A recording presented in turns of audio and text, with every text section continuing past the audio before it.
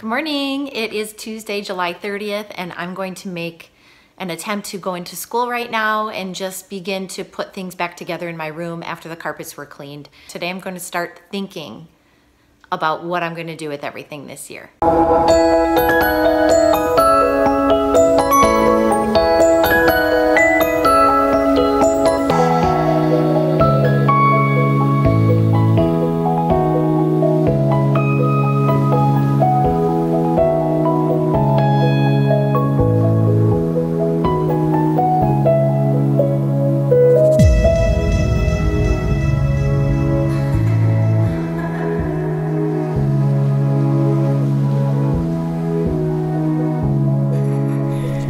So the first thing that I did was just kind of set up my desks how I had them last year. I mostly had them in groups of 4.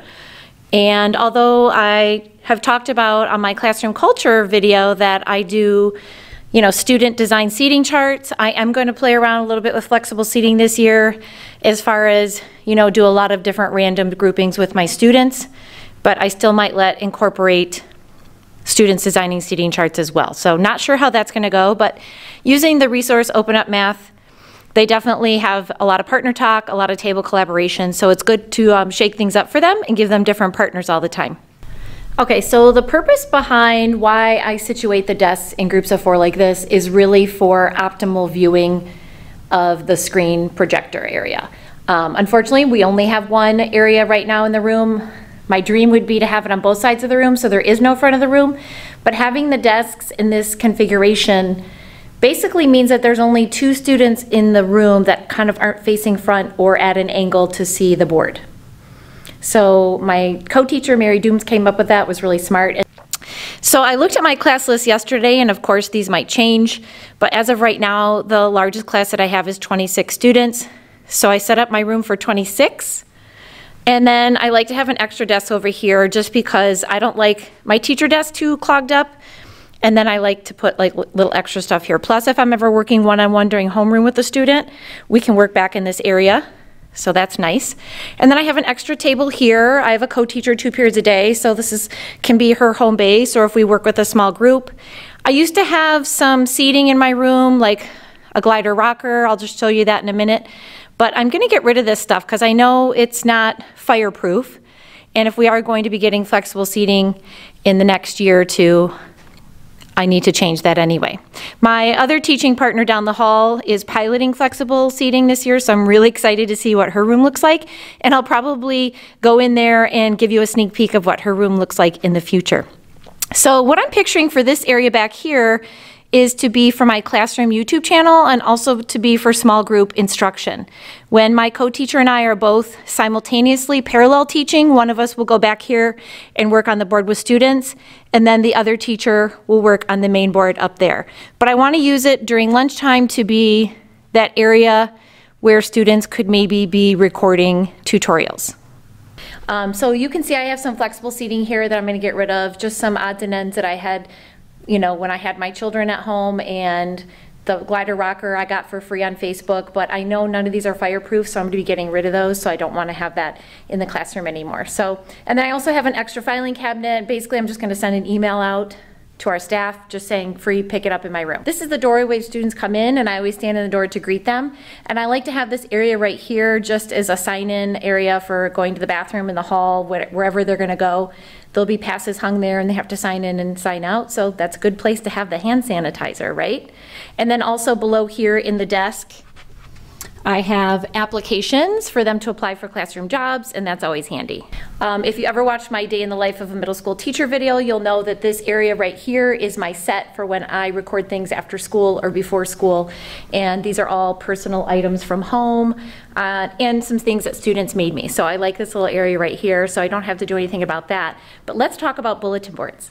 My other plan for this whole big, long 2 bulletin boards in a row for this year is to have a living anchor chart. Someone did that with Open Up Resources, one of the lead learners. Her name is Morgan Stipe, and she just kept adding on for each unit. So hers is just like she covered a bulletin board with white paper. I'm going to do a little bit differently because we're out of white paper, but I do have large chart paper, like sticky note things that you can rip off. So I think I'll keep them towards the front of the room as we're working on a unit, and then add it onto the living anchor chart wall.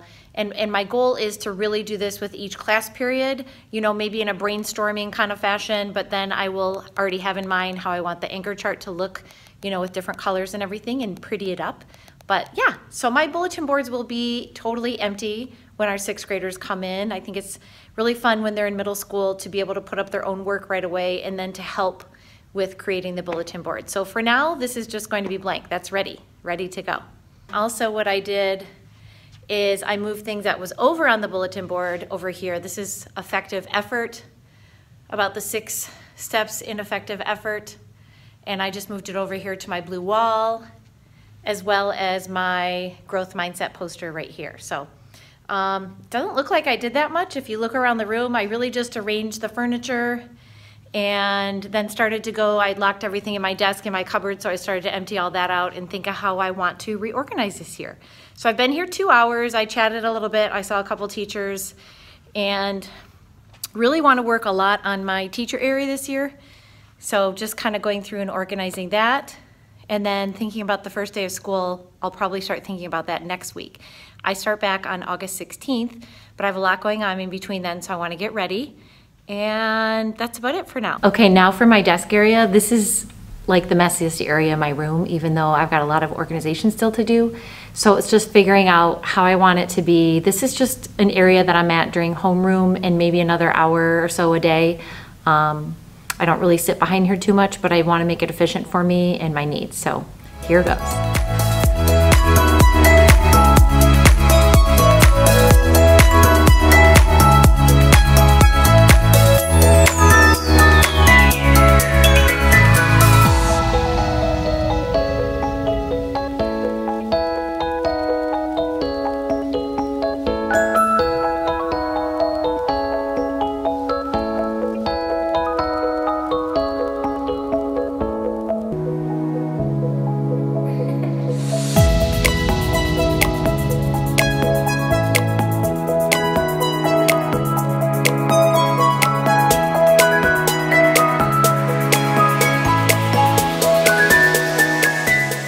Something new that I want to do this year, behind me you can see I have a pocket chart. I have 2 different pocket charts, one for my standard math class and one for my advanced.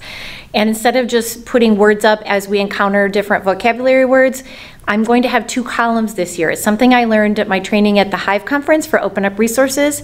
And we talked a little bit about receptive and productive vocabulary. So I'm definitely going to do a video on that, but somehow I'm going to make 2 columns right here, and I'll do a receptive side and a productive side. So as we introduce new vocabulary on our living anchor chart, then I'll have a student make a card, I think, and then we'll move it over to productive, because in Open Up Math, they're now going to tell us at which point in that unit or which lesson they should now be using that productively.